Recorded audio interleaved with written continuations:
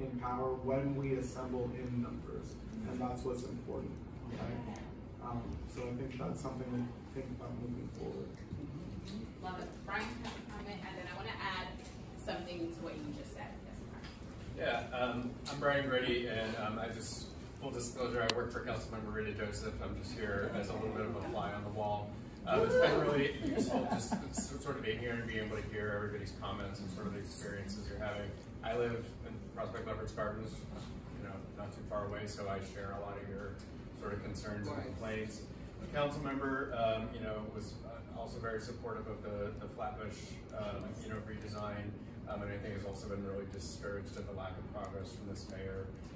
You know, so I just want to let you know that we're here with you guys. We will also, as an office, probably be putting out pretty soon just advertising for a community discussion about transportation in our neighborhood, in our district. So you know, if get on a newsletter, watch out for that. And if you have any issues, you can always feel free to reach out to us.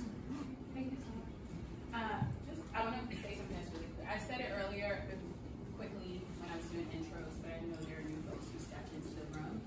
And hopefully you all come back to our next meeting, but just in case, I want to make sure that you walk away. Because I know, like I said, when I started, I didn't really understand the political breakdown. I was not into organizing. And so a lot of times we don't get the ownership. And so I don't want to just have, like, to talk about the mayor's work. You trust me, I can talk bad things about the mayor all day. I have time to do that.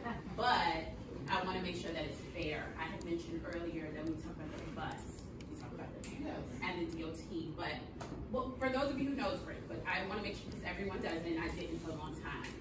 The subway, the ownership of that is the governor. So I just want to be clear. Because a lot of times we don't get it. We go with the mayor, the MTA, and the MTA certainly has their, listen, we're going to hold them accountable as well.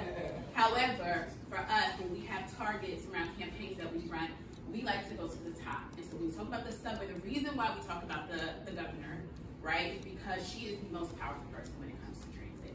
She is going to decide